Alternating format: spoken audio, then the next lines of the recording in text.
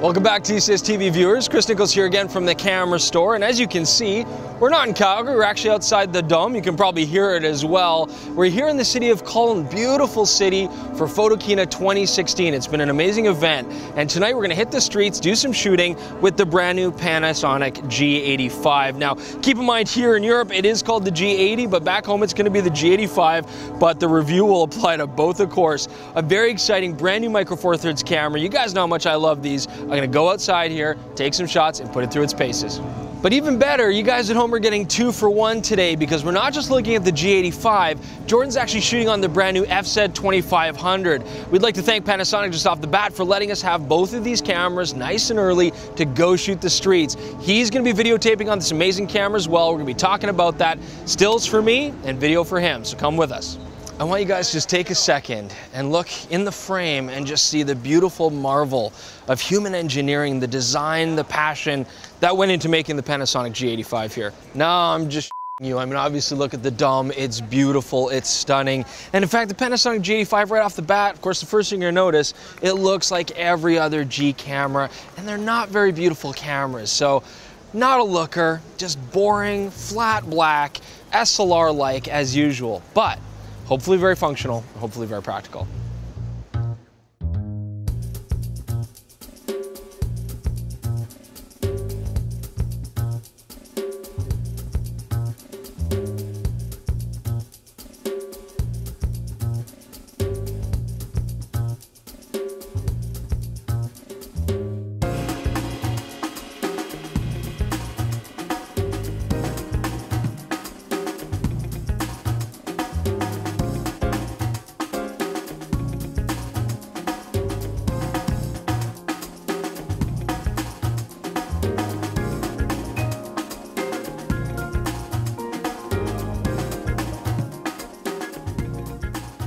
Now, of course, earlier you may have seen us review the Panasonic GX85, and that camera is very interesting because it added a lot of nice features, such as a brand new 16 megapixel sensor without aliasing filter, as well as a new image stabilization in the body system. It was very, very effective. We liked a lot of things about that camera, but there were a lot of things that were lacking as well. Although the video was high quality, there was no mic jack, and that's a big letdown. So now that we've got the larger body of the G85, we can fit in some of those features that were missing. We've got a mic jack here, which is fantastic. The GX85 did amazing video, but no mic jack. Also, we've got the flippy screen. The larger body lets us do that. And we're also going to have a nice big viewfinder on top. So the G85 is going to put itself in that position where it can be a little bit more camera as long as you're okay with the larger size. So as I've said, the body isn't really inspiring, but we do have a very solid grip. I mean, it feels fantastic on my hand here. I'm not really touching anything I don't want to. The buttons are all in the right position. I love the double dials here. The other thing I'm noticing too is the viewfinder. Over the G7, which is its predecessor, this now has a 0.74 times magnification, and yet it's a very large screen. I'm not getting tunnel vision. I feel like I'm right in the action. It's really nice to look at and very, very clear. Now, another thing we have here with the dual dials, we've got the custom button there as usual. That's always handy. And I noticed that it's very, very stiff now on these dials. Panasonic doesn't use a locking knob, but I have no concern that these are going to move out of place without me doing it on purpose. Now, to go along with this bigger body, as you can see here, I do have the battery grip here on the bottom as well, the BGG1, I believe. And I know what you're saying. Chris, you hate battery grips, why are you using it? And that's true, but we do get the nice double dials on here as well, and we do get to put in a second battery, and I kind of want to talk about that here for a moment. Now, of course, the one big downside with mirrorless cameras has always been battery life, and yeah, the Panasonic cameras have always done a better job of that, but you're still looking at 330 shots on a battery, and actually the G85 is no different. However, I am rocking the grip, I've got the extra battery in there, and there's also a very unique power saving mode on the G85. This is brand new. So I can go in here and I can shut down the screen for an auto sleep kind of mode. You can set it for, multiple seconds. I believe 3 is the quickest amount of time.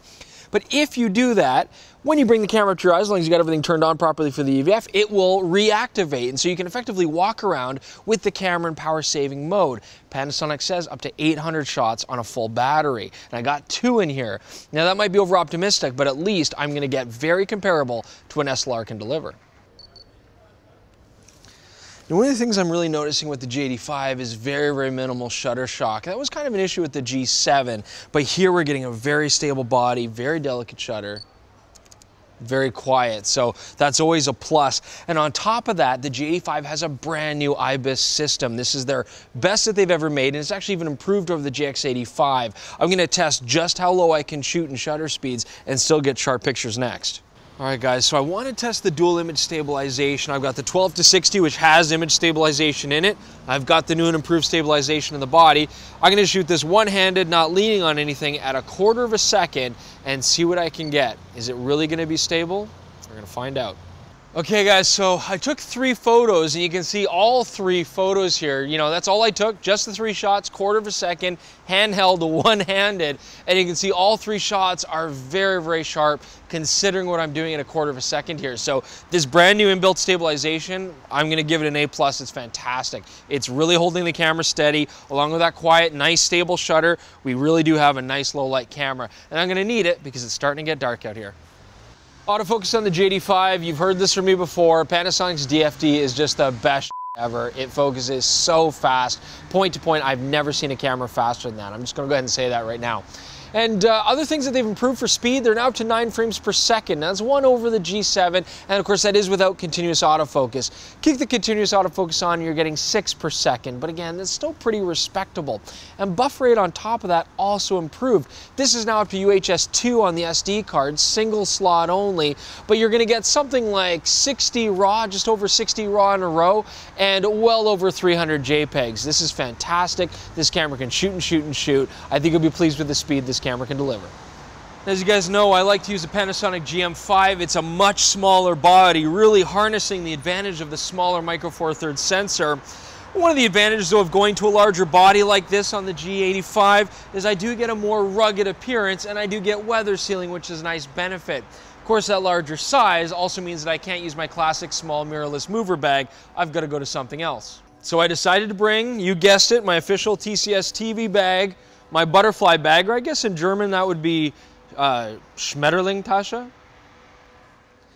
Now, we did our GX85 review. It's funny because on the internet, everybody was talking about this being an amazing vlogging camera, probably because of the inbuilt stabilization in the 4K, but we found that without a mic jack or flippy screen, it just wasn't ideal for that. We actually preferred the older G7, but now, of course, that I've got the G85 and I'm recording right now on it here, it's working out great. We've got the new image stabilization for, you know, holding one hand and pointing at me here, nice and stable. We've also got the flippy screen, and I can set those custom buttons on the touch screen to really make it easy to set things like ISO and white balance very, very quickly. So overall now, I'm going to say that the G85 is a much better vlogging tool. Now, you all know that I love my touch screens, and of course the G85's got a fantastic interface, but what I do like on the newer cameras is not only can I move my autofocusing point around on this screen, but when I have my eye up to the viewfinder, I can still move it around with my finger, get my thumb in there, change my focusing point around. I love that. It was one of my favorite features on the Nikon D5500. Of course, with the larger body too, there's no risk that my finger is going to slip over here and hit the screen. It just doesn't happen, although my nose has tapped right over here a couple times. All right, guys, so I'm going to talk about the video capabilities on the G85, and I know you're already upset because you'd rather have Jordan, but it's okay. He's going to do the FZ2500's capabilities, and remember, he's shooting me on that camera right now. And I think I can handle this because there's not much that's really changed here on the G85. We've got the standard 4K capabilities here, nice manual controls. We now have the flippy screen and the mic jack, which is a big improvement over the GX85. No headphone jack, guys, sorry. You're still going to have to go to a GH4 if you want to have the headphone for audio monitoring. You are going to get unlimited record time on the G85, which is the Canadian, North American kind of version. But unfortunately here in Europe, where we are right now, you're not going to get that unlimited record time. Otherwise, though, overall, guys, this is one of the best video cameras for under $1,000. And it just handles well. It's nice quality, a really, really good package. Now, making its return, you do have the 4K photo modes as usual, but they've added something very interesting now. Before, on the earlier Panasonics, we had post-focus, but all you could really do is decide, do I want thin depth of field or everything in focus, and that was it. Now, here on the G85, I can actually select the focusing zones that I want to have in focus and really control my depth of field after the fact of taking the shot. Now, keep in mind, you are going to be limited to 8 megapixels, and you got to hold the camera fairly steady for about 1.5 seconds while it takes the shots for focus stacking, but it is a neat feature and it does give us some creative control over depth of field after we've taken the picture. I'll tell you guys one thing, when the Panasonic G85 stays in Cologne, it stays at the IBIS Hotel because of its in-body image stabilization. That was stupid. Jordan, your jokes are stupid. I'm not doing it. Don't put it in the video. All right, I just want to throw something out here. The G85 is actually doing a very good job focusing in this very dim light. Now granted, I got a 42.5, 1.7 on here, but still, I'm sure you guys can hear this. Even in this dim light, looking in the dark areas where we don't have really any background light, it's still doing a really good job. I'm sure you can hear it there. All right, guys, well, as you can see, it's quite dark outside, and I'm also starting to lose my voice, so I'm choosing now to shut up and go take some photos here in low light. I am interested to see what we're gonna get. I don't think we're gonna be surprised here. It is still a micro four thirds sensor, and I have a feeling the camera's gonna have a hard time as we start to push the ISO, but there's only one way to find out. I'm gonna see you guys tomorrow.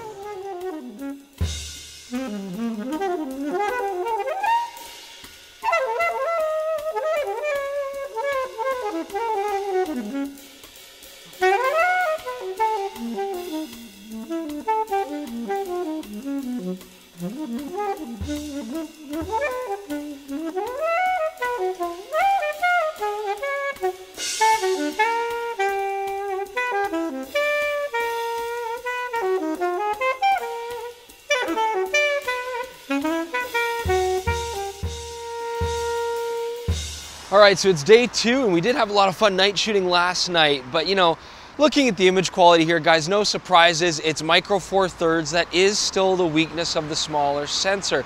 And as you take a look at our ISO ramp up here, checking out low light examples, we get the characteristic softness as you get up into high ISOs. That's just one of the things you're gonna have to deal with a micro four thirds sensor. So fast aperture glass is a big bonus. Try to be steady, and again, with the image stabilizer on this camera, maybe keep the shutter speed slower if you can get away with it, and avoid pushing that ISO too high. All right, guys, we're just playing with the resolution here. Now, we've seen this result already in the GX85, and this is no difference. The G85's got the 16 megapixel sensor without aliasing filter. And first off, what we found is even though you've got cameras like the GX8 with a 20 megapixel sensor, we find that this 16 megapixels without the aliasing filter resolves basically the same way. So very, very impressive results for resolution. I've compared the shot here against my own GM5, which is the 16 megapixel sensor with the aliasing filter, and again, you'll see on a tripod a noticeable improvement in resolution. Remember that if you're hand holding this camera, the results aren't going to be as amazing, but still it's a nice little kick taking that filter away, and moire, any sort of strange patterning doesn't seem to be a problem. You know, all in all, I really like the Panasonic G7. I thought it was one of the best all-around cameras that money could buy, great value. And now the G85 is really continuing that tradition. I mean, again, the camera's got a few downsides. The low light performance still isn't gonna blow anybody away, and that is just the issue with micro four thirds. But overall, it's a fast camera. They've improved the shooting rate. Autofocus is still probably the fastest I've ever used on a camera. I mean, this camera can certainly handle many different kinds of photography. Now, the G85 has been announced here at Photokina as something that's coming out. We still don't know a lot of specs, but you know, I imagine we're gonna get the latest 4K capabilities. We're probably gonna get a higher resolution sensor. We'll have to wait to see. But undoubtedly, the G85 is gonna be very much a specialized pro camera, and I'm sure it's gonna be definitely more pricey than this one. So I still think the G85 is a fantastic successor to the G7. It's just providing you such a solid all-around camera. You cannot go wrong with this. I really enjoyed it here today, and I hope you guys enjoyed learning about the camera. Again, don't forget to tweet us with any questions or comments you have. Check out our Instagram feeds. We took a lot of photos here in Germany today. And don't forget to subscribe to us. You know, we're pumping these videos on a regular basis, and we'd love to see you guys coming back every week to find out what we're doing next.